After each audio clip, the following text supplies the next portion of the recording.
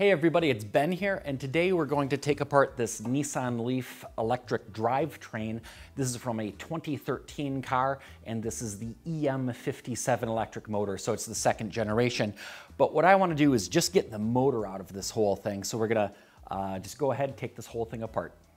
So just to start with on this entire assembly, starting from the top and working our way down, basically under the cover here is the charger and some other bits. In this middle layer here, this is actually the inverter. So this takes our DC battery power, converts it to three-phase AC power to run the motor. The motor is this section right here. And then to the side of that, we've got the gearbox. Most electric cars do not have transmissions. They typically have a single speed gear reduction, very simple. And this does still have the mounts on it, so I'm going to take those off as well.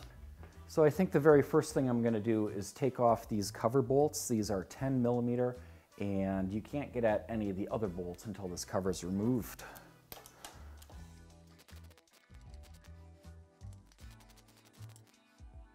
And since we're just taking them out, let's do it a little faster.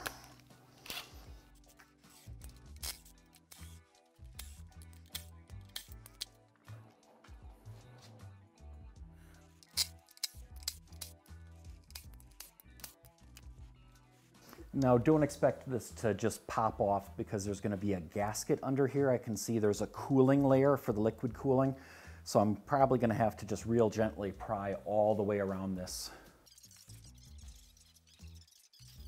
So you just got to get in there and pry real gentle. Don't over pry because this is just aluminum, and if you do it wrong, you can actually snap a little piece of aluminum off there. So slow and gentle.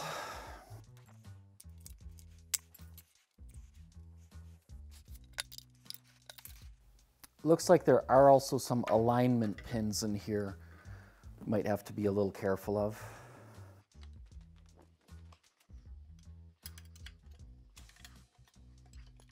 So here's the seal is broken. I just have to work around it a little bit here.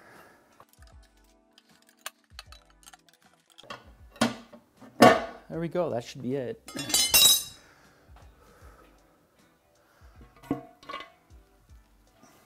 Da, da, da, da. There's the underside of our lid right there.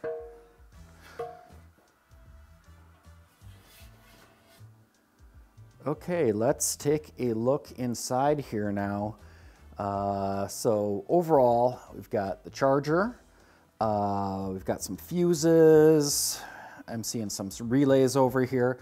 So basically it's the charger, it's also the junction box, I'm guessing the pre-charge relays. It's kind of where everything all comes together. So actually, one thing that's kind of nice, since I got this as a unit, I got the J1772 power inlet right here. And if I just follow the orange cord up,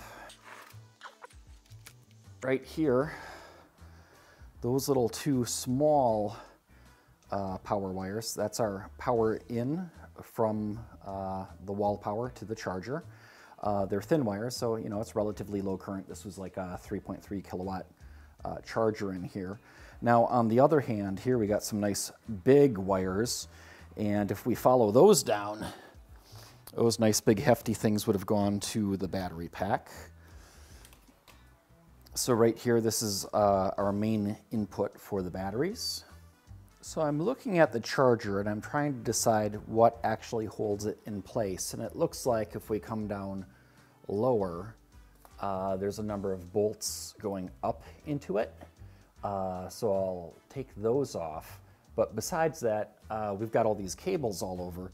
But you know what, some of them are loose. So like our cable going to the J1772, no reason I have to disconnect that, although like it's zip tied down here. So I think the orange cables, maybe I just leave for now, but I'll start tearing off some other just unnecessary items here. And then the other big thing is that there is a black wire harness, and it connects up into the charger here. It connects down to the motor. So I'm gonna have to go around and take all that off. Now, just another thing while I'm thinking of it, I bought this entire driveline assembly from a salvage yard, but it was considered 3 pieces. At the junkyard, it was considered a 2013 Leaf engine, which is funny because it's a motor, not an engine. The 2013 Leaf DC converter inverter, and the 2013 Leaf transmission, which of course it's not a true transmission, it's just a gear reduction and differential.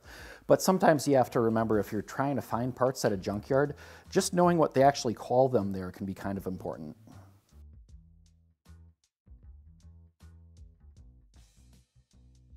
So I'm just removing any of the zip ties, anything like that, get all these cables disconnected here. There's also a number of these clips where you have to just push in with a screwdriver and then it should be able to slide up off the clip, unless it's corroded.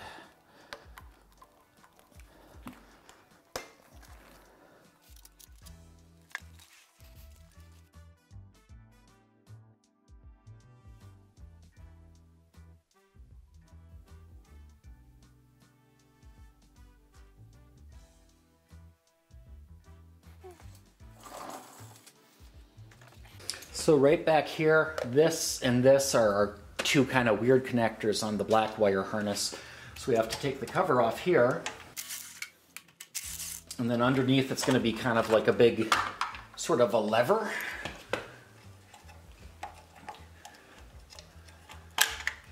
That pulls out. And then this one is just a twist lock.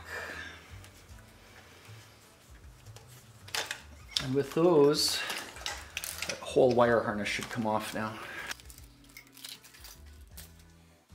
So here's the entire black wire harness pulled off. I just read the tag on the outside of the charger here. What's interesting about this, it's marked as a box assembly power converter. Input is single phase or split phase, 100 to 240 volts AC at 50 or 60 hertz. This is the 6.6 kilowatt charger, so this is from a 2013 car and it was not the stripped down S version. The output, 360 volts nominal and 14 volt, so this will charge the 12 volt car battery as well as the main propulsion battery pack. So at this point I've got the black wire harness off of there.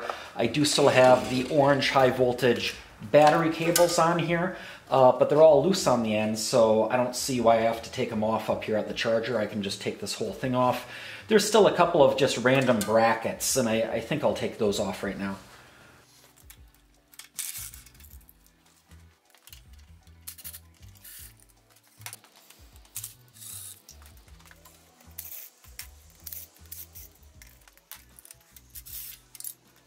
So from the junkyard, they say, hey, we already drained this thing, but I just don't want to make a mess here.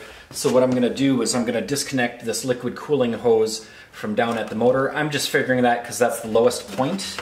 So if there is a bunch of fluid in there, hopefully it'll all drain out right here, and then I can disconnect higher up at the charger and the inverter, that sort of thing.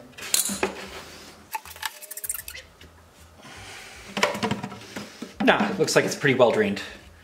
Probably just when it spilled all over my car when I brought it home. So I'm going to disconnect the coolant hose between the charger and the inverter. Woo! Okay, so that's got a little coolant left in it. So now with all the cables and hoses and everything disconnected, we're getting close to being able to take off the charger. If we look up under here, we can see the bolts that go up and hold it on. But first, there's one more thing to do. If we look at the top here, we can see these 2 connections straight down in there. They kind of go down into a shaft. So those bus bars come out, they turn, they go down pretty deep. So let's see where those go, because among other things, there's still an electrical connection between the charger and the inverter, because that whole charger, it's also a junction box. So if we look down here, we see this. And what we'll do is we'll pull out those two screws and then pull that black block straight out. 10mm bolts.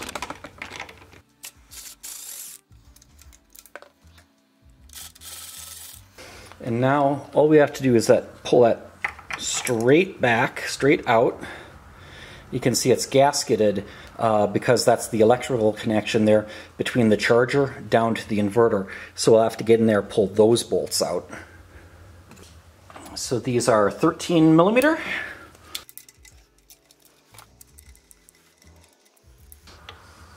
And I don't want to drop these because I don't know how far down this goes.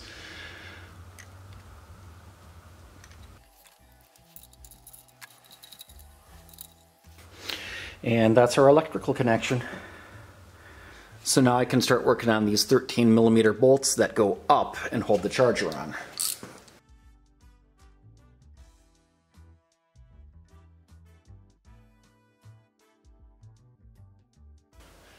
We have the bolts out that hold the charger on, but it looks like there's also some pins, some alignment pins under there. So I'm going to try to gently pry it up and just try to do it kind of nice and straight and gentle as best I can here. Yeah, over on this side here, there's an alignment pin. And of course that's, make sure you get those connections down to the inverter, right? And the other part is to try to lift this straight up so we don't monkey up any of those connections right there.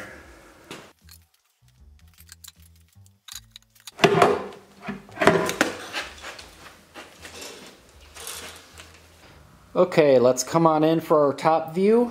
Here's the inverter. It's totally flat on top except where our power comes into it. There's also these two alignment pins.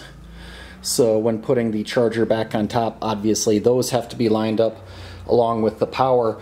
The inverter doesn't actually look that big. I mean, if we just kind of look at it from the side here, you go, oh, it's about maybe 4 1/4 inches tall.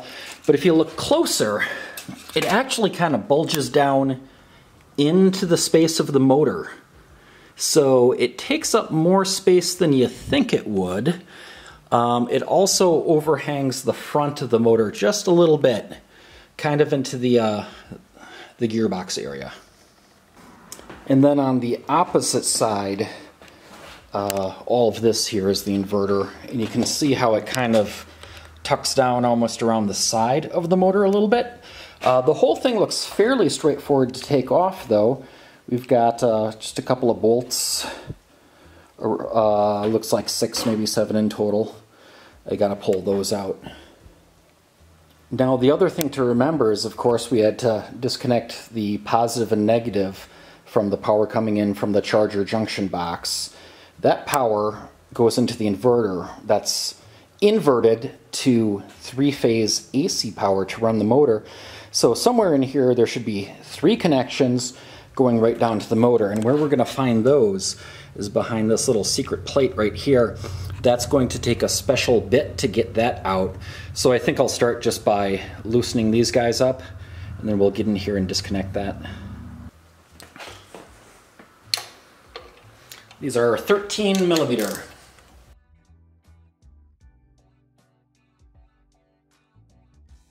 So now this cover between the inverter and the motor, we've got some safety screws. You need a special bit for those. That's a Torx T30 security bit. So it's kind of that 6-sided star bit, but it has the hole in the middle. These things are great. Usually you can buy them as a set of different sizes. Everybody should own these. These are the bits you need for avoiding warranties. They're the best ones out there. So these are the 3-phase connections to the motor. Those are going to be 13mm again.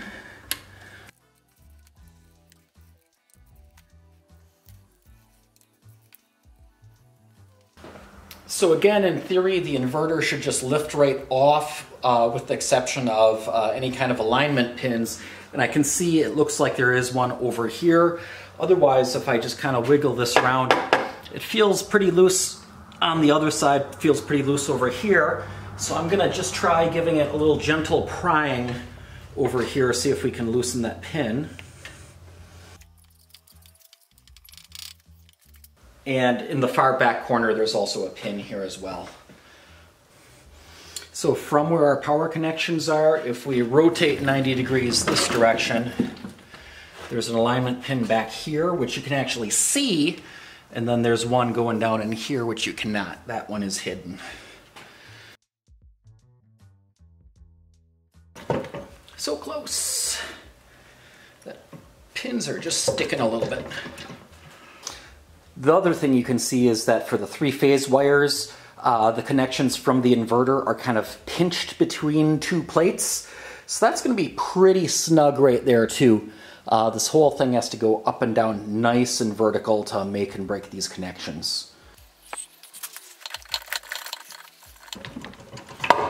There we go.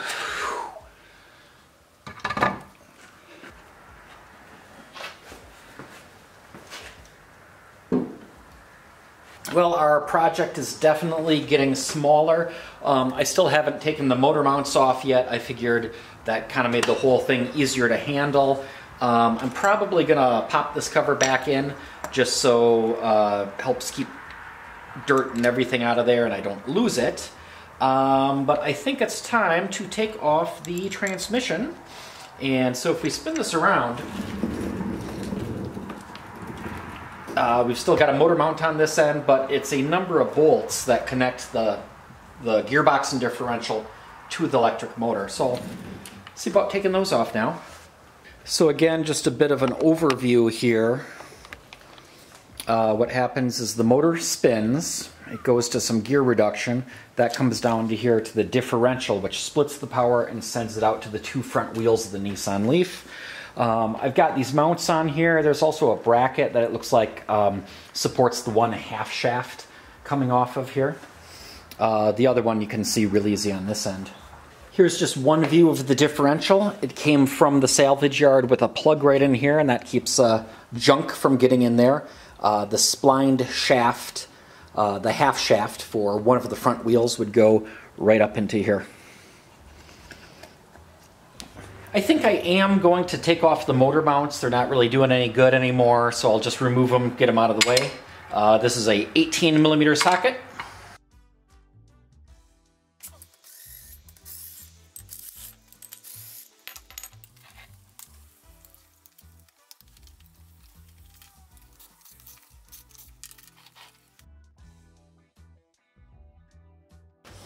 Now over on the gearbox side, we have a bracket. Looks like it was used to support the half shaft to the one side. I'm going to take that off. 16mm socket.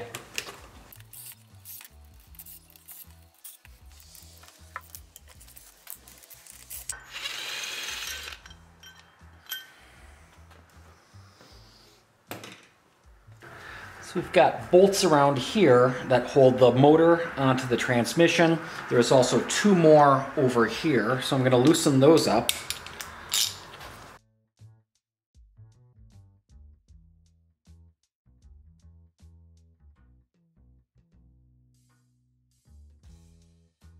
Now the next thing I got to do here really is just make sure there's nothing else connecting these. I've never removed one of these before, so all I'm doing is just looking for bolts.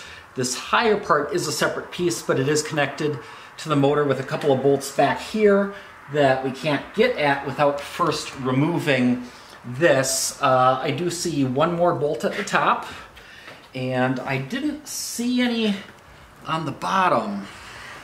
No, it looks like I got all those, but it looks like just one more on the top here.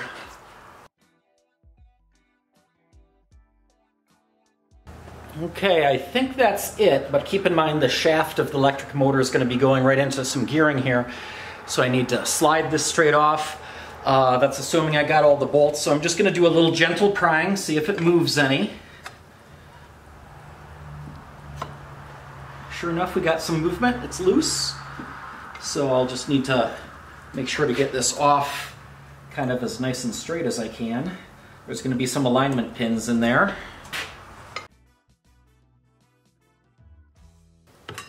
And I can see the motor shaft inside.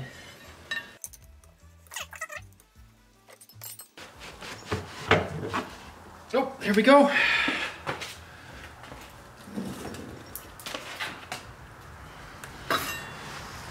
There's our so-called transmission. Single-speed gear reduction.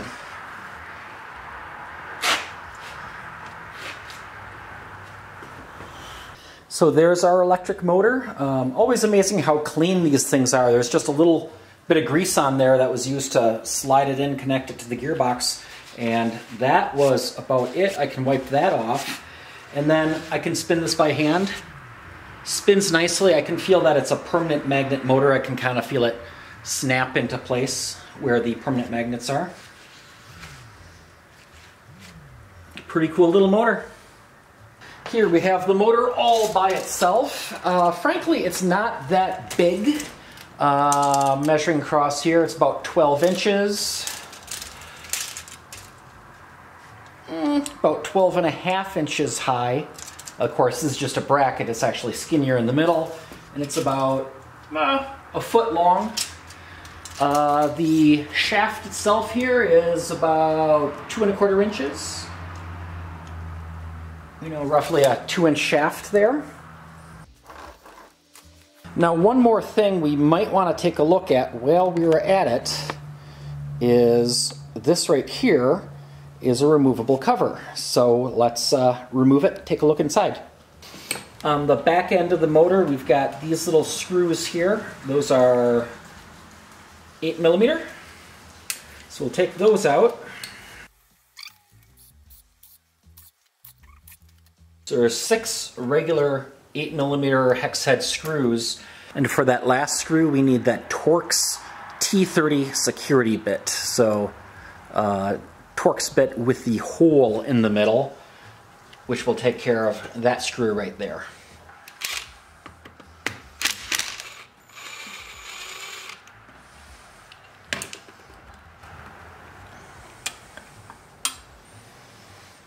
So what we have here is the resolver. With an AC motor, you want to be able to tell the position of the rotating shaft. It lets you know speed, direction, all sorts of great information like that. So these little coils here are a sensor. They send information out here, and then this jack on the side, when we disconnected the wiring harness, this was one of the connections that went up and communicates to the rest of the car about the position, the rotation of the electric motor. So essentially, here's the motor. When we look at it from the side, we can kind of see 3 castings, the far end, this middle section, and then right here there's a seam, including this upper part. And any motor that I've ever worked on, essentially there's a middle part, and then the 2 end caps have the bearings that support the shaft. So even though I would kind of like to get rid of this piece here, I don't think I can do that, because if I pull this off, I'm pretty sure that's the only thing supporting the bearing that's in here that supports the end of the shaft. Potentially, depending on how much a person wanted to modify this, this is just aluminum. It could be cut off. That is a thing that could be done. But that's about it. It looks like a good motor. Just have to connect it to an inverter, some nice high voltage DC, connect up some cooling hoses here, and it should be good to go. The other thing I will say about this motor is it is not light. I can almost, but not quite pick it up. I mean, I can certainly move it around, but oh my goodness, oh, that's a backbreaker. Much better to use a hoist or a 2-man lift. 2 guys could definitely carry that around. So here's the tractor I've been working on, and let's just see how close this motor gets. The box is approximately the right height. So if we pull it up here, pretty darn close. The motor is maybe ½ an inch too high. This is pretty much where the motor would go. You can see this big flange on the front prevents it from going all the way to the transmission. There'll definitely need to be some sort of spacer, probably a bearing, and then some sort of way to attach the flywheel to that entire assembly, because the flywheel's got to fit into the bell housing here. But it looks like I don't see why it shouldn't work. And this is just a total mock-up, but you can see the drive shaft there, and then in the transmission there is the driven shaft, and they line up pretty close just as it is right now with this sitting on a box.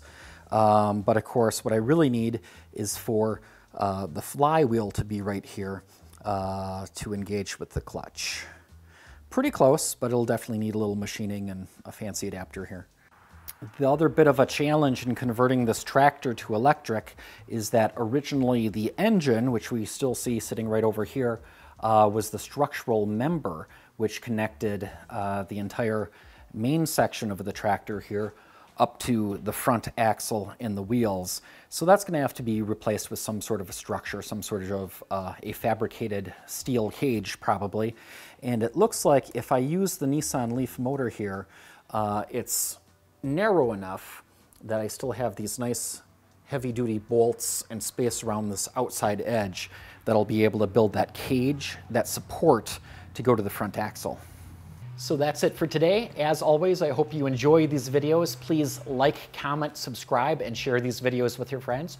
Check out 300mpg.org. We've got a lot of great blog entries over there and about 700 videos on this YouTube channel. So if you haven't already, please just take a look at the channel, browse through some of the videos on here. We've got a lot of great playlists as well. We are on Patreon. It's a lot of time and effort to make videos like these. So if you could throw a little something our way in terms of support, it is very, very greatly appreciated. And until next time, stay charged up.